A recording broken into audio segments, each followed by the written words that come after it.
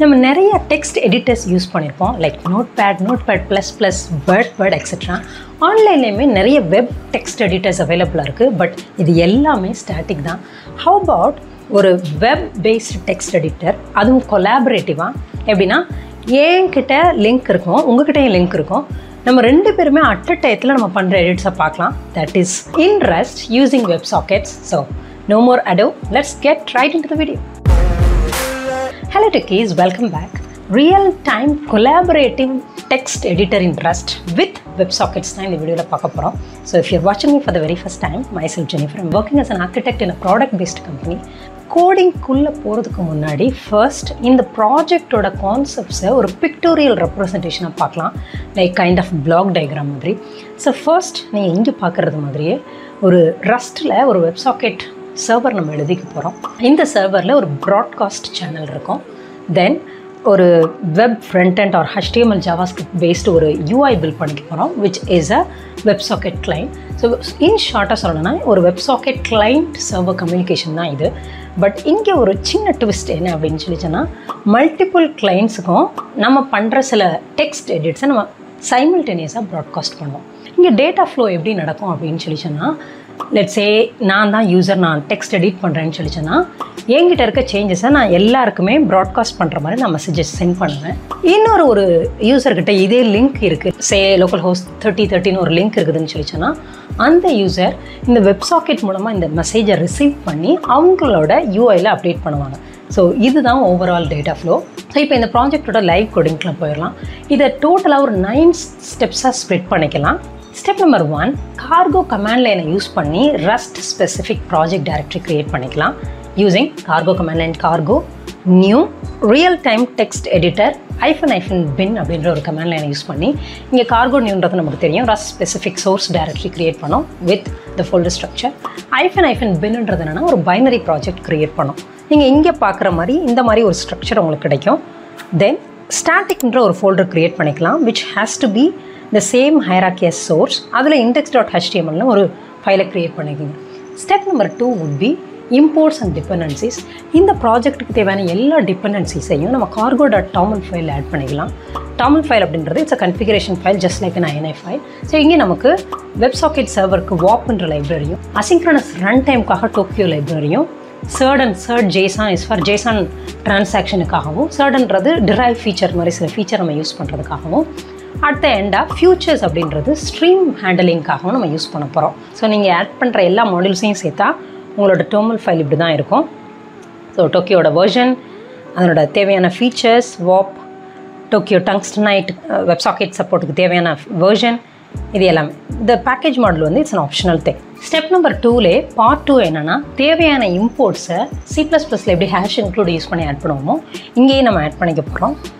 So உங்களோட import segment இப்படி தான் இருக்கும், like warp filter, features, வாப்பில் WebSocket message and WebSocket Tokyo, shirt எல்லா லைப்ரரிஸோட. Step number 3 would be building up the WebSocket server. So இங்கே நம்ம ஒரு WebSocket சர்வரை செட்டப் பண்ணிக்கலாம். வாப் யூஸ் பண்ணி நமக்கு 2 ரூட்ஸ் இங்கே தேவைப்படும்.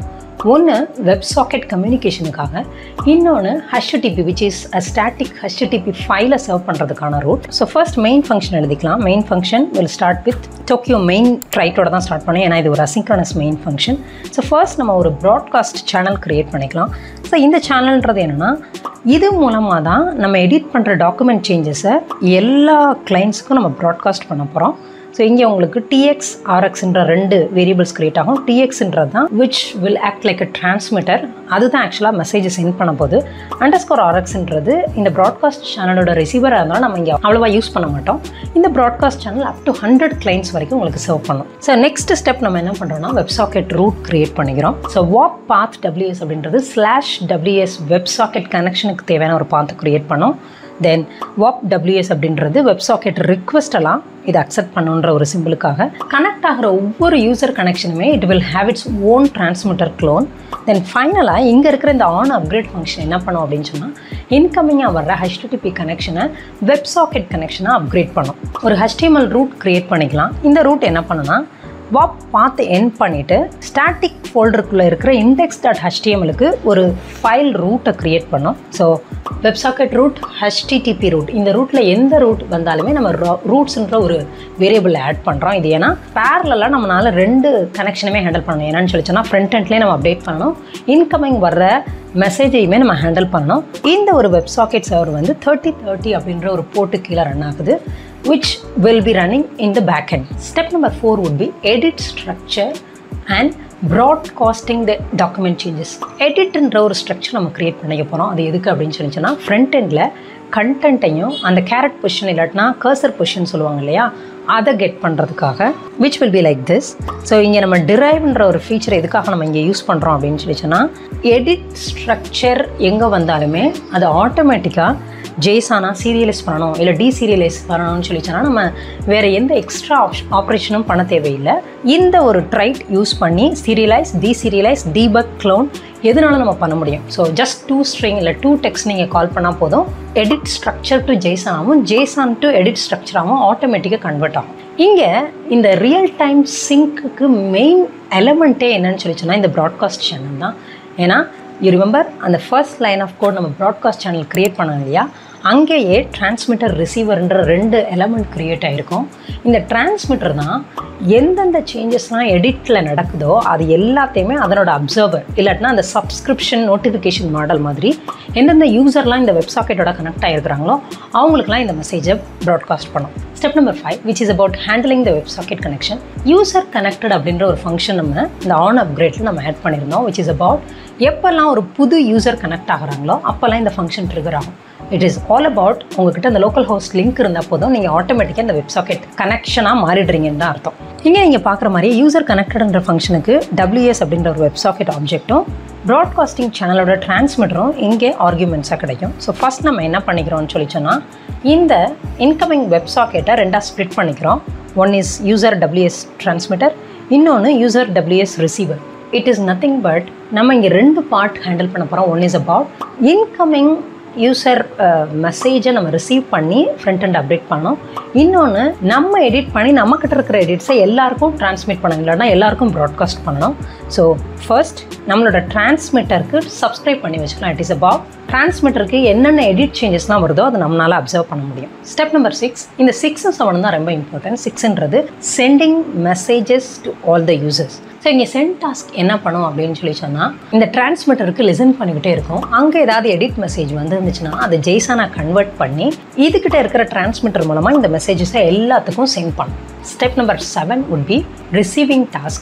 இந்த task is responsible for receiving the message. அந்த மெசேஜை எடிட் ஸ்ட்ரக்சராக கன்வெர்ட் பண்ணி ஆக்சுவல் ப்ராட்காஸ்டோட டிரான்ஸ்மிட்டர் மூலமாக, இங்கே யூசரோட டிரான்ஸ்மிட்டர் கிடையாது, ப்ராட்காஸ்டோட டிரான்ஸ்மிட்டர் மூலமாக எல்லாத்துக்கும் அதை அப்டேட் பண்ண வைக்கும். ஸோ இங்கே நீங்கள் பார்க்குறது மாதிரியே டோக்கியோ ஸ்பான்ன்ற அசிங்க்ரனஸ் காலை யூஸ் பண்ணி நம்ம இங்கே என்ன பண்ணுறோம்னு சொல்லி சொன்னால் யூசரோட ரிசீவரில் ஏதாவது எடிட்ஸ் வந்திருக்கான்றதை நம்ம செக் பண்ணிகிட்டே இருக்கிறோம். எடிட் வந்துச்சு அப்படின்னு சொல்லி சொன்னால் அதை எடிட் ஸ்ட்ரக்சருக்கு கன்வெர்ட் பண்ணி ப்ராட்காஸ்ட் சேனலோட டிரான்ஸ்மிட்டரை யூஸ் பண்ணி எல்லா யூசர்ஸ்க்கும் இதை நம்ம டிரான்ஸ்மிட் பண்ணிடுவோம்.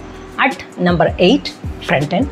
ஸோ இந்த ஃப்ரண்ட் எண்ட்ன்றது ரொம்ப மினிமலிஸ்டிக்கான ஒரு டெக்ஸ்ட் ஏரியா, அந்த கரஸ்பாண்டிங் ஜாவாஸ்கிரிப்ட் கோட். அந்த கோடு என்ன பண்ணுவோம் அப்படின்னு சொல்லி சொன்னால் நீங்கள் இங்கே பார்க்குறது மாதிரியே நம்ம ஒரு டெக்ஸ்ட் ஏரியா வச்சுருக்கோம். Then will try to get the dome element ID, ஒரு WebSocket கனெக்ஷன் க்ரியேட் பண்ணிப்போம்.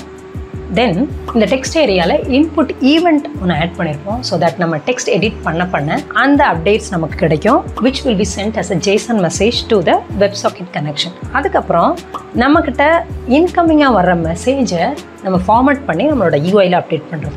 இதுதான் இந்த ஓவரால் ப்ராஜெக்ட். ஸோ இது பேக் எண்ட்லேயே ரன் ஆகிட்டு இருக்கிறதுனால ரியல் டைம் சிங்க்ரனைசேஷன் நமக்கு நடக்குது. So step number 9 would be demo time. So let's get in to live action. நான் பேரலாக 2 ப்ரௌசர் உங்களுக்கு ஓப்பன் பண்ணிக்க போகிறேன். ஓப்பன் பண்ணிவிட்டு இந்த ப்ராஜெக்டில் நான் ஒரு ப்ரௌசரில் பண்ணுற எடிட் சிங்காக இன்னொரு ப்ரௌசரில் எப்படி சேஞ்ச் ஆகுதுன்றதை நம்ம பார்க்கலாம். So hi, let us go together buddies. So there you have. It is all real time and the sync is awesome. That is pretty much it. If you want to learn coding faster using AI, check out this video. இந்த ப்ராஜெக்டோட GitHub லிங்கை நான் டிஸ்கிரிப்ஷனில் கொடுக்குறேன், check out பண்ணி பாருங்கள். ஒரு AI paste interview coach நீங்கள் தேடிட்டுருக்கீங்க அப்படின்னு சொன்னிச்சுன்னா here we have aceinterviewaa.com. இதை செக் பண்ணி பாருங்கள். Sign up to enjoy early benefits. I'll see you soon. Take care. Bye-bye.